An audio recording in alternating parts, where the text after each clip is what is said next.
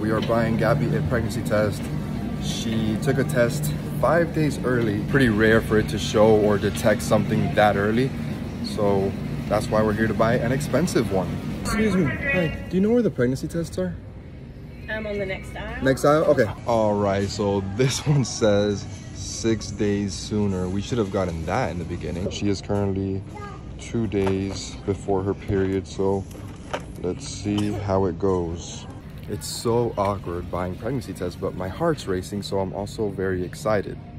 Should I buy her tampons too, just in case she does get her period? Nah, we'll just leave that. Thank you so much. Why am I so nervous?